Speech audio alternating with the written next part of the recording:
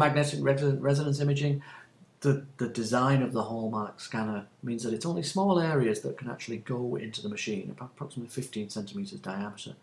But that it really is enough for us to really get good images of the feet, and as really giving us so much better diagnoses. And I'm going to give you some examples of those now in the rest of the seminar.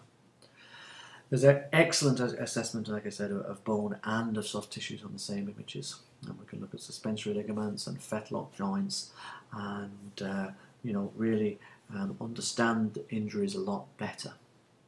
So I'm going to give you a few examples of how we've been using the MRI scanner, and I'm going to just have a look at 4 injuries in sport horses first of all, and have a look at navicular disease, and then some tears on the deep digital flexor tendon, and then some pastern bone injuries, and bone and cartilage injuries, and then also in the fetlock joint of some racehorses.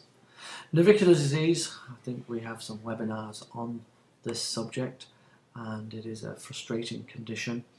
Typically has its onset in middle-aged horses, and this is an example case of an 8-year-old show jumper gelding. And the lameness is often low grade and insidious on onset, and in this instance it's been going on for approximately 6 months.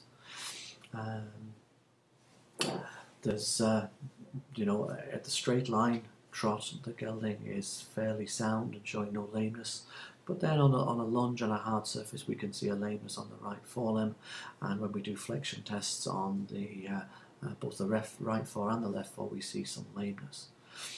Nerve block, so the local anesthesia has already localized the lameness to the foot region, and the radiography, and you can see 2 x-rays there of the feet and the navicular bones, are actually again unremarkable and showing no major abnormalities. So with the MRI scan, what we can do is look at these areas, and what the MRI scan does is it relies on differences in water composition to allow us to see if things are injured. And what I've got here is the 3 scans from this gelding, that's lame with navicular disease, and we can see disruptions to the navicular bone on all 3 types of scan, the T1s, the T2s and the stir sequences. And this is showing a sort of inflammation and degeneration within the lower half of the navicular bone.